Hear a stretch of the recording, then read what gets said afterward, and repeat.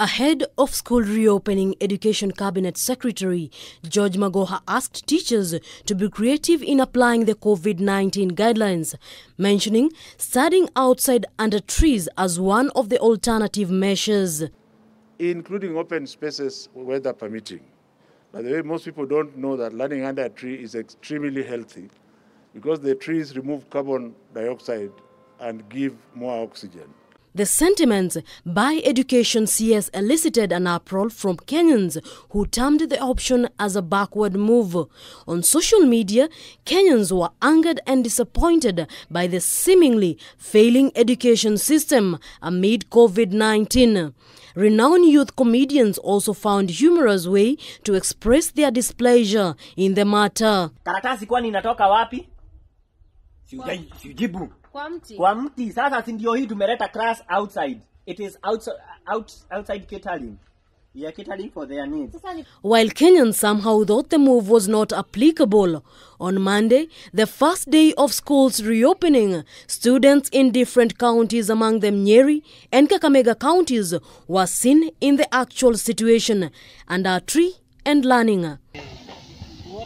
Dr. P.K. Wanyoike, a neurosurgeon at Brain, Spine and Rehabilitation Center, says there are disadvantages of studying outside as prolonged poor sitting posture may cause serious spinal defects. The spine sometimes bends if you are in a long posture for a long time. So what we call postural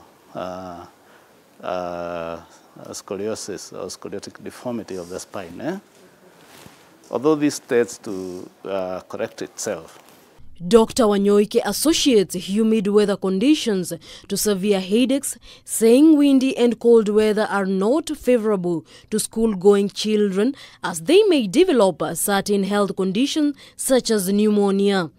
When it is very cold, of course, that is associated with low body temperature. So the development of pneumonia, the development of swelling of the legs and the hands, right?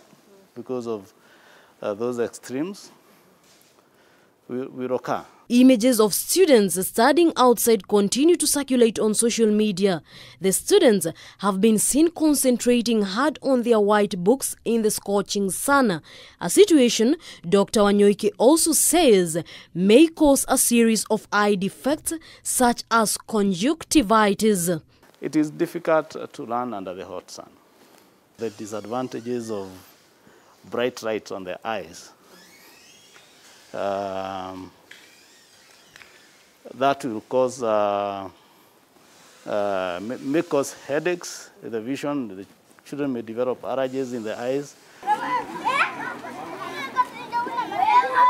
A struggle in maintaining COVID-19 protocols and an influx of students in public schools has been evident this week. If this continues, more students may be forced to study outside under a tree, leading to an escalation of more problems. Mombi Wambogo, K24 at Parklands, Nairobi.